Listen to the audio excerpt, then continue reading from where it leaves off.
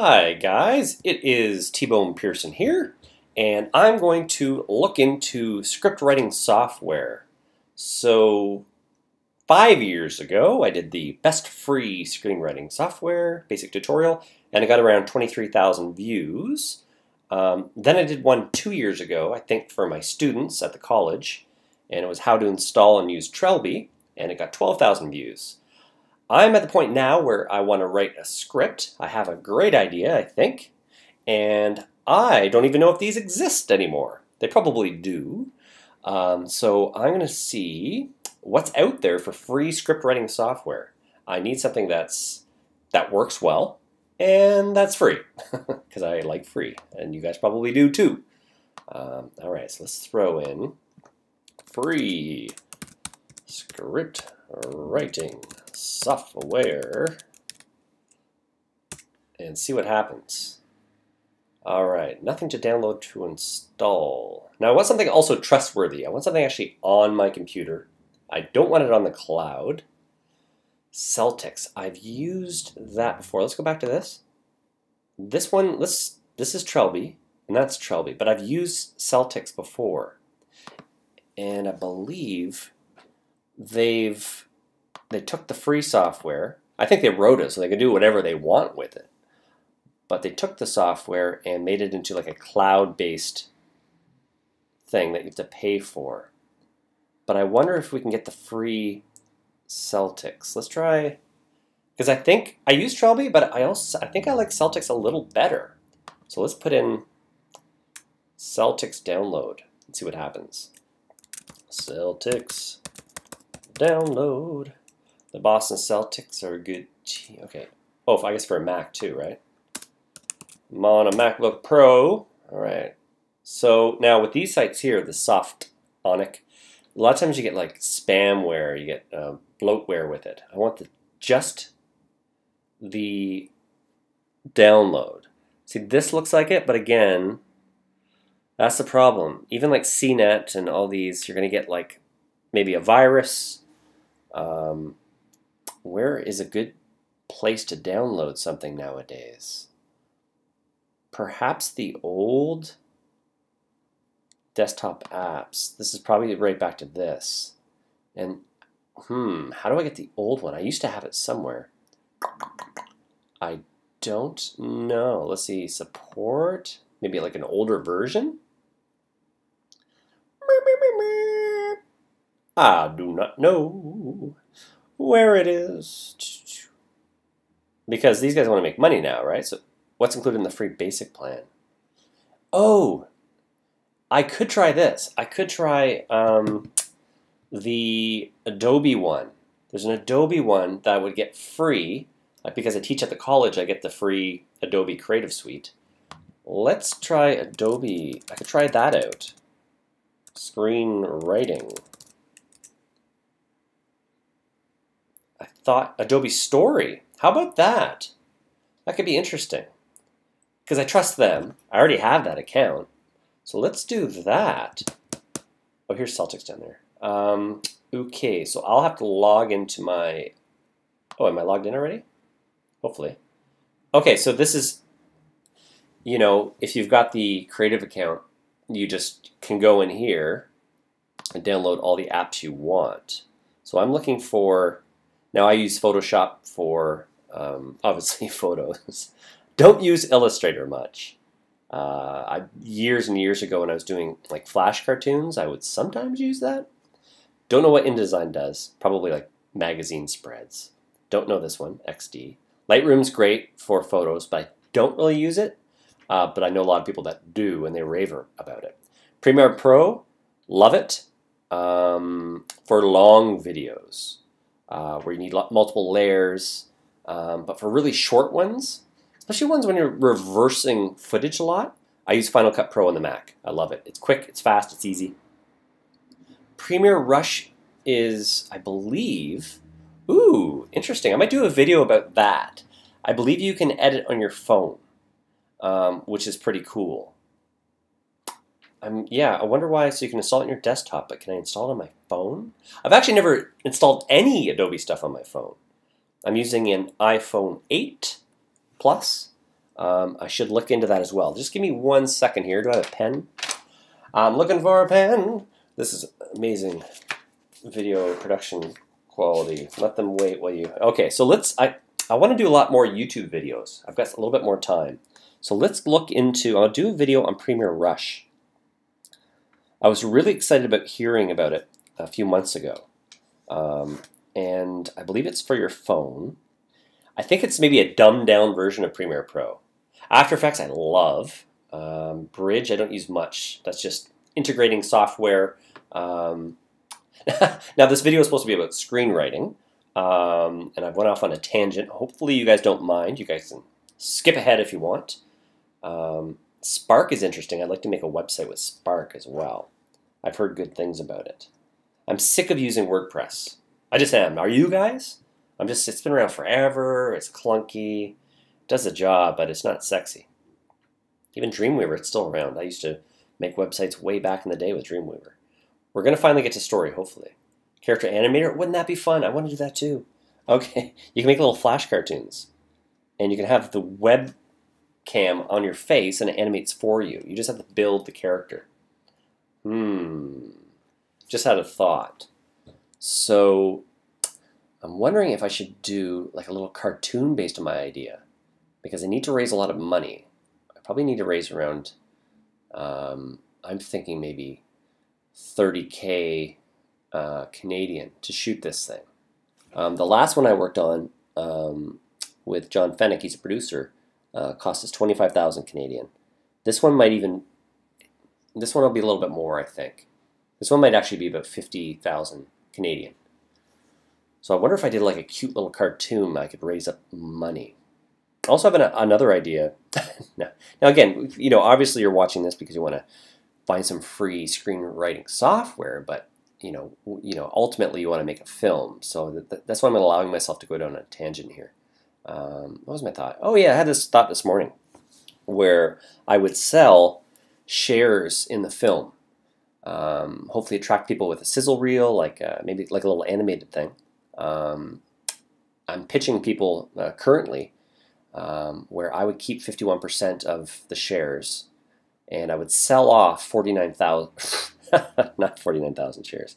I would sell off 49% of the film in chunks as shares. Just a thought. I'll tell you how that's going to go.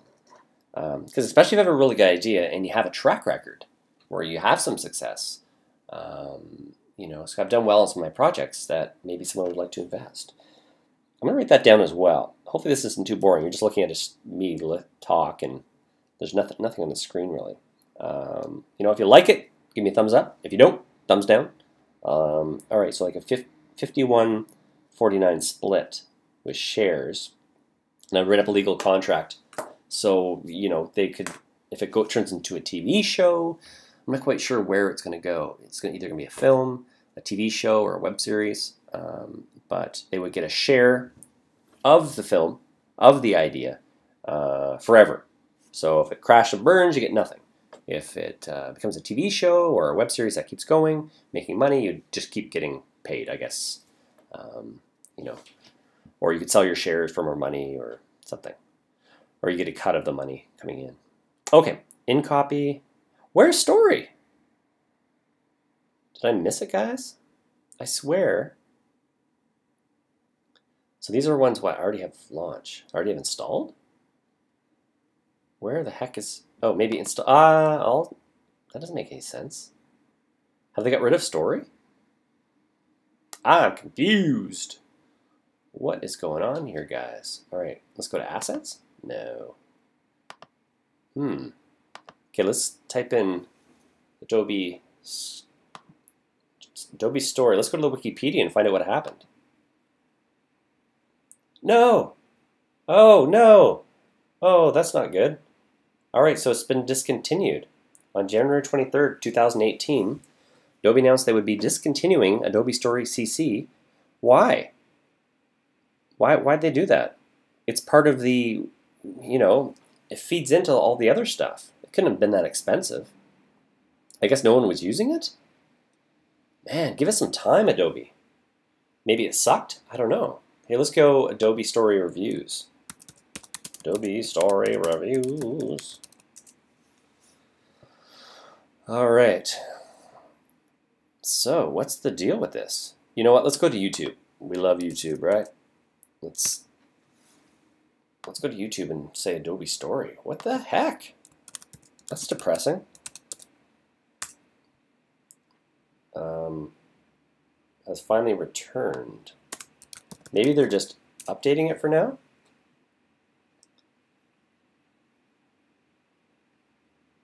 Anyways, it's not available, so I gotta keep looking. Dang! Alright. What are we thinking? Back to Celtx? But I have to find a safe version of it. I don't want bloatware. I don't want stuff on my Mac. So I don't know where I'm gonna get this. Celtx download. I don't know any. I haven't downloaded stuff for a while. Mac, sure. From Softonic. Let's have a look at this. I don't know who to trust anymore. Comment below if you guys know a good download site that's safe to download things. Up to downtown. Oh my gosh. Mac update. These are all dicey, I guess. Celtx. Ugh. Dicey. Because they're obviously offering it, so soft. I think I've used them before. I don't know. Dicey. What else we got? Oh well, Tom's Guide. I used to like them. 6 alternatives to why? What's wrong with Celtx? Let's check this out. All right, this is Tom's Guide. Freeware. Oh great. The download is currently not available. Okay, they used to be trusted. They're trusted. Tom, you failed me, buddy. All right. Top alternatives to Celtx. Pages. What do we got? Story list. Dropbox. What? I have Dropbox, but Celtx script. Buy download. Those aren't screenwriting programs. What do we got here? From Softpedia. Okay, let's test these guys out. Softpedia, like, let's go. Let's see if these guys are any good. Pedia virus, spam, malware. Let's see if something pops up, right? Here we go. Hundreds of malicious apps posing as a virus on Softpedia. What's this here? Okay, so Softpedia free from any malware. Well, it really depends on your definition of malware. There's no viruses. An antivirus might detect a few apps as malware. Some developers decide to include adware in their installers. That's what I'm scared of. Software tries to find You know, I think these guys aren't that bad. Let's see if it's actually a clickable link. Now, where were we? We're going to go with Softpedia. What's this here? Celtx. I don't know these guys. I don't know them either. Let's try Softpedia. I'm risking it here. Download now. Freeware. Now, I don't want this to go to the new one. Hopefully it's not that. A full feature application. Okay, so let's try this link here and give it a shot. I hope that this works. Okay. Secure download. This is dicey. Let's go to US. All right. Let's see. We want the old version of Celtx. It was really good. All right, so it's a .dmg file. It's almost there. Let's go to Show in Folder, Show in Finder. Oh, okay. Let's double click. Hopefully the pirates don't take over my machine. Okay, drag the Celtix icon to your Applications folder to complete the... Okay, my Applications folder is... Oh, over here? I haven't been on a Mac for a while, so please forgive me. Alright, so... Oh, there it is. Okay, so we can grab this over to Applications and drop it in there. Does that do it for us? Why is Google Drive doing an app backup? I'll figure that out on another day. Alright, so we're going to Celtix. Okay, there it is there. Let's open it up. Ah, yes. Jeez, this is getting dicey, but security preferences allow installation of only apps from the App Store. Okay, well, I'm risking things here, but let's go to Settings, and then what? Applications? Where are you? Where are you? Oh, la la la la. Forgive me, guys. Applications. Okay, let's try opening that again, see what it says. Where do I go? Okay. So, where do I change that? Let's look at this. In the Finder, locate the app you want to open. Don't use Launchpad. Okay, so Control click. Yeah, how do I do this? You can grant exception for a blocked app by clicking Open Anyway. So let's go to Apple System Preferences. Oh, up here. Apple System Preferences, right? Oh, okay, it's the same thing as hitting Settings. And go to Security and Privacy. There we are. And Celtix was blocked from opening because it's not from an identified developer. All right, so we're going to go to Open Anyway. And open. Whoop. Oh, that's okay. It's just a font. That's fine. Hopefully that's not a virus. Well, I can be the... yeah, this looks familiar. All right, so let's go to The Wonderful Wizard of Oz. Okay, sample projects. So let's start with our script here. So let's go Film. I have used this before. And what I'm going to do is, so this is how I think this is it. So this is the one, it's like a download, it's only on your computer, it's not in the cloud, I believe. Now, from Celtix, save to Celtix. Uh-oh. Now what's this save here? Can I save? Okay, so I can save it on my computer. Excellent. So that is good. So I think what I'm going to do is I'm going to end this video. So this is how you get Celtix installed on your computer. Again, do it at your own risk. I'm sort of risking it, but this is a program I've used in the past. I really enjoyed it. I thought it was just as good as Trelby, if not better. I may change my mind. We'll see in the future video. I'll probably shoot it or keep a roll after this. But for now, that's how I came to using Celtix for my software. I've got a meeting on Thursday, today's Monday, where it'd be nice if I had something written out because I'm pitching a producer. So I'm going to be writing it up in Celtix. I'll probably do some videos if you want me to. So if you want me to do screenwriting stuff and show you the process of this, please like the video and subscribe and turn on notifications. And throughout this week, especially today, tomorrow, yeah, getting to Thursday, I'm going to do quite a few videos, I think, especially if people are responding to it and want to know the process. But you just saw the process of me trying to find some free scriptwriting software. I think I'm starting up at the school, at the college, in January, so this is good. This is good for me to find out what's out there, where to download it from, and because a lot of times students are tight for money, because of, you know, tuition and rent and everything. And so free is good. All right, so I'm going to end the video for now. Look forward to the next one where I'm going to be making my way through this program.